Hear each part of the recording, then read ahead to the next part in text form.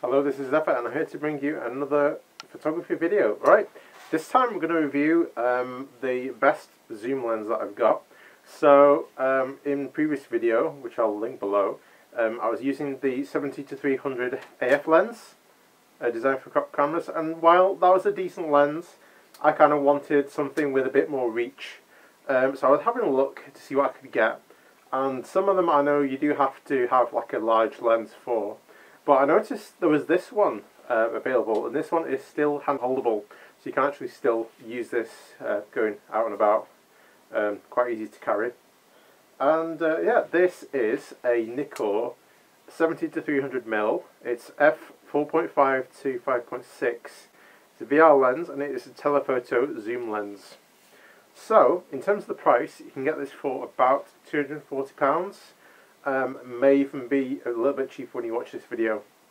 So this is a full frame lens, and if you were to put this on a crop camera like I do, you can actually get an even further focal distance. So because of the crop factor, with this one I am actually getting a usable focal length of between 105 and 450. That's pretty cool. Yeah, this is a cool little zoom lens.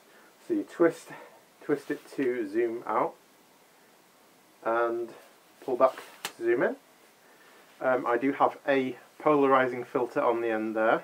Filter size is 67, so it's kind of large, but not as large as some lenses. But yeah, the polarizer does help, especially in bright daylight situations. It means I can still get some really great shots, get a nice blue sky in the background. So in terms of this lens, it is a really high quality lens. It does have the really good stabilization you can turn on as well. So you can turn it on and off. There's also an active and normal mode as well for when you do the stabilization. Obviously make sure you turn it off if you're using a tripod, and it will drain the battery faster as well when it is turned on, so just be mindful of that. But it will help you get steadier shots, and most importantly steadier videos as well, which is pretty good. So what is this good for? Well, it's really good for wildlife, especially things that are like far away, so you can have like birds of prey in the sky, could be like birds far away, maybe flying away, that kind of thing. You can also use it for airplanes as well, airplanes in the sky. I've even got to shoot the moon with it as well, so I do recommend it for that as well. But yeah, this is a really cool lens. If you have a crop sensor camera and you want to kind of get quite a bit of reach, but maybe not something too heavy, then this is probably a good halfway house. Obviously there are lenses with more reach, but those do tend to be at least like 3 or 4 times heavier. So you have to have like either a tripod or some big carrying case to actually take it with you anywhere. But this one is still hand holdable, so you can chuck it in a bag, so you'll be able to carry stuff and yeah, have a good time with it. So yeah, I use it for trips and things, and I've got some really good shots. I will put some shots into the video now so you can have a look through and see what you think of those ones that I've taken with this lens. And yeah, in terms of the quality of the lens, this is fantastic. So it is a full frame lens. Obviously great if you've got a crop sensor camera.